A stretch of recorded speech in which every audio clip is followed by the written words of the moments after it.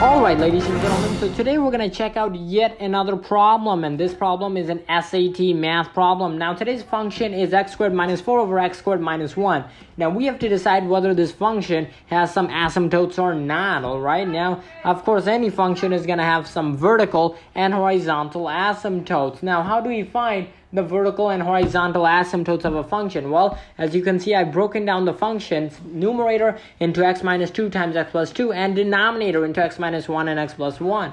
Now what we're going to do is just go ahead and find, first and foremost, the vertical asymptotes. How do we find a vertical asymptote, folks? You're probably wondering. Well, a vertical asymptote exists if the function is undefined. And when is the function undefined? This bus is blocking me. A function is undefined when the denominator is 0, aka when x is equal to plus minus 1 for this function. Now, how do we find the horizontal asymptotes? The horizontal asymptote of a function is given by taking its limit as x approaches infinity. Now, how do we take the limit of this function as x approaches infinity? Well, simply do limit as x approaches infinity of x squared minus 4 over x squared minus 1. Now, when you're taking a limit like this, it's important you only pay attention to the highest degree terms. In this case, those terms are x squared over x squared. And of course, we all know that's equal to 1. Alright, folks, that's a single horizontal asymptote, and these are the two vertical asymptotes of this function y is equal to x squared minus 4 over x squared minus 1. Thanks for watching, sponsored by Brilliant.org.